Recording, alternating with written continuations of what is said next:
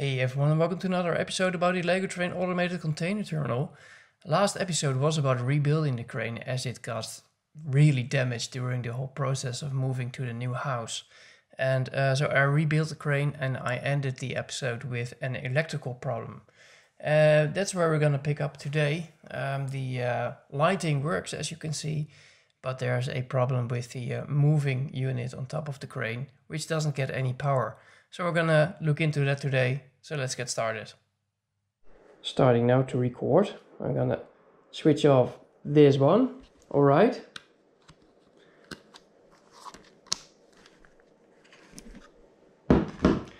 And we're live with the GoPro. It's I have some chest mount plate, so I'm not very used to working with this like this, but hey, let's check it out, if it works or not.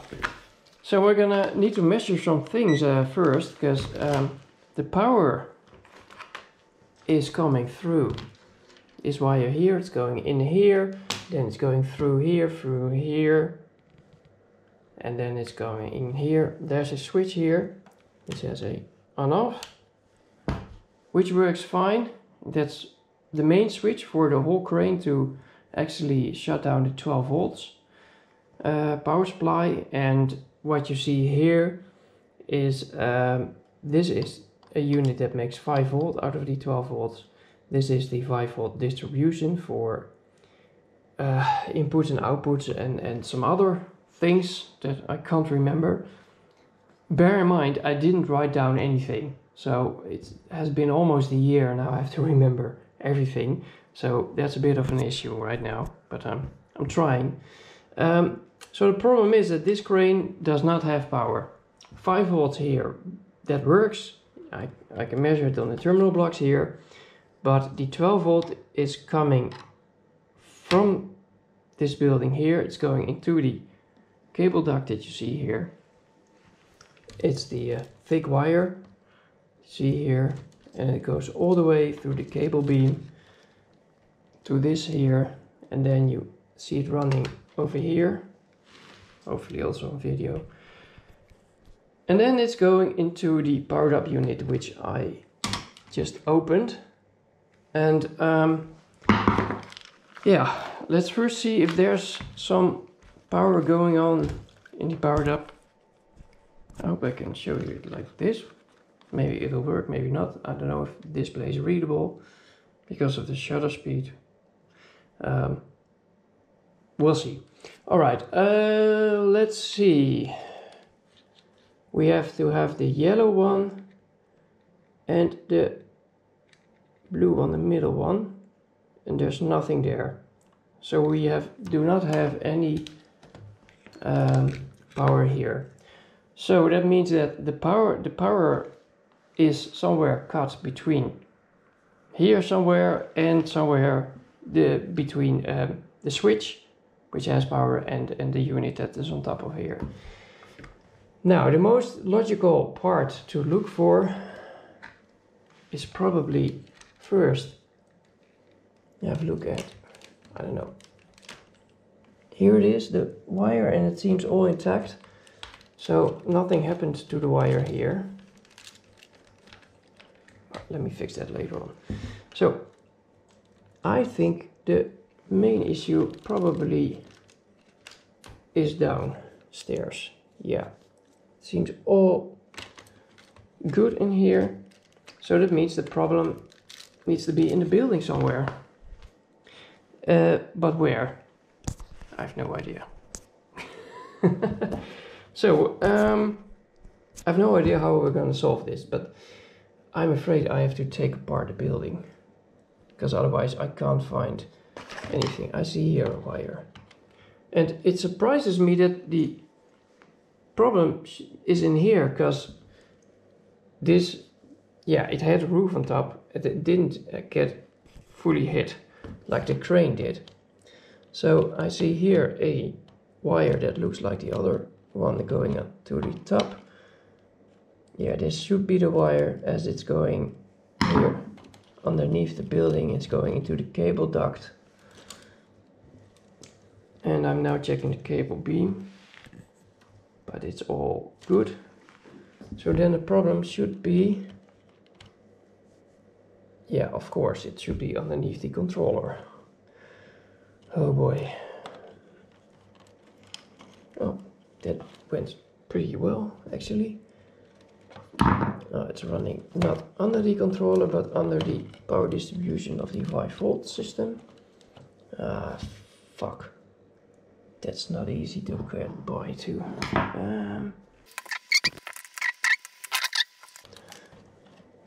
That's the downside when you build something and then you build Lego on top of the cables. Here it is. Probably. Yeah. The screw wasn't even tightened very well. Or does the screwdriver? No.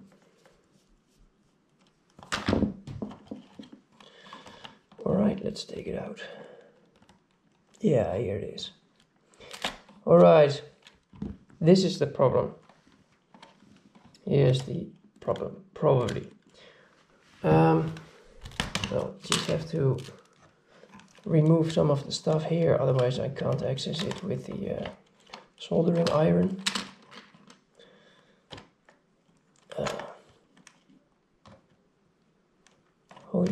Holy hell, what happened? I'm not sure if this actually is cause of the table with me on top crashing into the crane, or this was already a somewhat of an issue.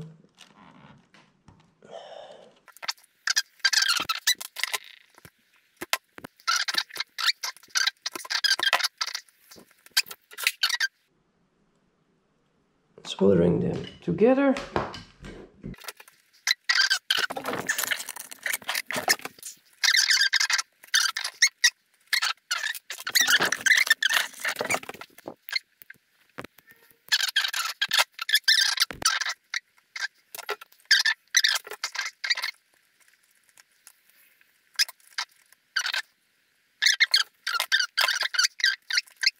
Should also do the red one, I believe, because it's not very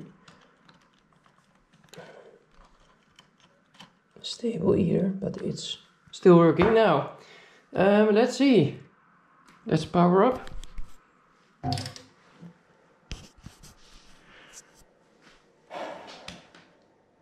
Still looks the same.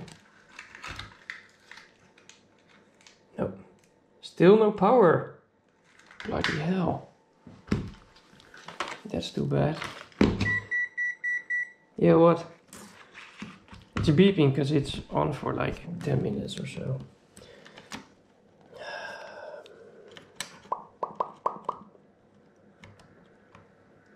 What do we got here? Yeah, here's power. Alright. Now I just have to logically follow the wires to. And it's a mess because I need to install it very nicely. And now I have to get everything out. This is going to the switch. This is the cable that we're looking for. Yeah, but I honestly, I can't believe something happened to it, because it's way down there. Right, at least that's my hope. Nothing happens to happen to it, because it's totally not accessible. And this is the wire.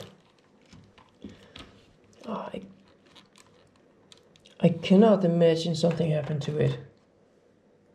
The only way to find out is actually cut it and see if there's a voltage on it. But I don't want to do that. And it's also connected here. Yeah. Oh boy, oh boy, oh boy.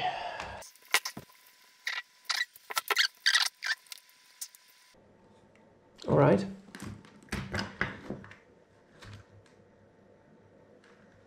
It's not getting hot either, is it? No, it's cold. I just have to check the wire centimeter by centimeter, because you know there's a dent here. I don't know if you can see it. I don't know if this is the... Yeah, this is the problem. You see, it's completely... I think... Yeah, this one is completely broken. Alright. So I totally overlooked this one. It probably was here behind the motor, got a smash and it broke. Alright. Power's off. Let's cut it. Let's solder it. And see if we can get some power back.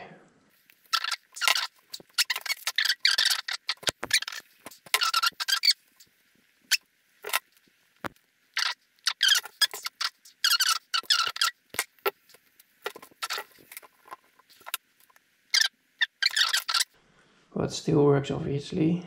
The Lego part with burr marks, but still. Alright, now we got these things. I don't know how you call them in English. In Dutch they are called krimpkousen. And what they basically do, I'm going to show you. I think I'm going to show you. Yeah, I'm going to show you. Alright, so these ones go on here. Oh, there's not enough tin on this one. Oh, there is. Alright. So these ones go on here. Then we're gonna connect the red one with the red one. Double check. Always double checking these things, otherwise you're short circuiting the whole thing.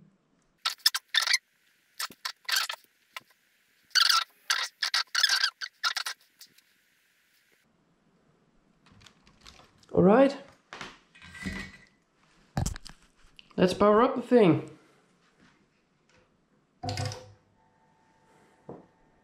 You gotta be freaking kidding me. Still nothing? Yeah. It's doing something now. I don't know exactly what it should be doing now, but it's looking now for a connection, which should work, but it doesn't because the 5-volt circuit is out. Alright, but this is progress, and you can't even see it. This is progress as the battery unit, the powered up unit, is now getting power again, and now I can safely also assume that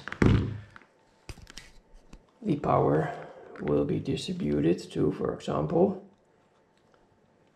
the 5-volt system here. The regulator is out, but the supply voltage should be there. Which isn't.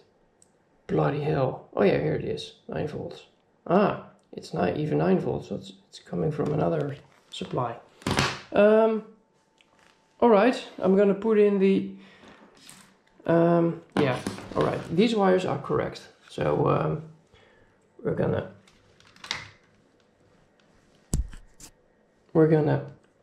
put the shrink wraps.